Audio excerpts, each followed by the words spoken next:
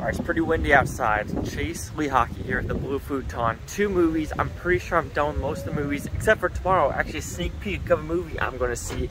But we saw Bones and All and The Menu first. So I saw The Menu first, so let's talk about that one. That was a pretty good movie. It's one of those movies, though, where it tries to be kind of clever with, like, oh, all these rich people and everything like that, and the chef's doing all this stuff to the rich people.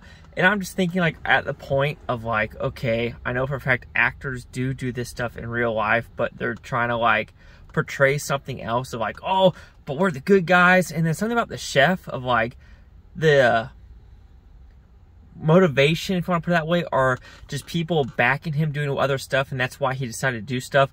Like, some of them were pretty strong stories, and some of them are pretty weak. Overall, it was a pretty good film, pretty interesting and fun. So overall, it's a pretty interesting and fun film. Then we'll go with Bones and All.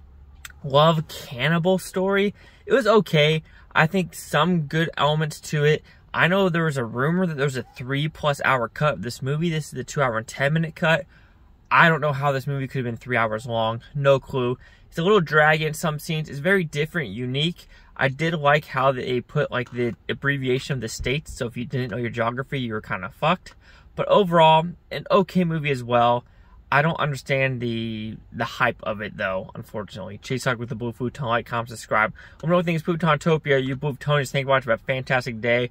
Peace and love to every single one of you. And let's see what I'm seeing tomorrow.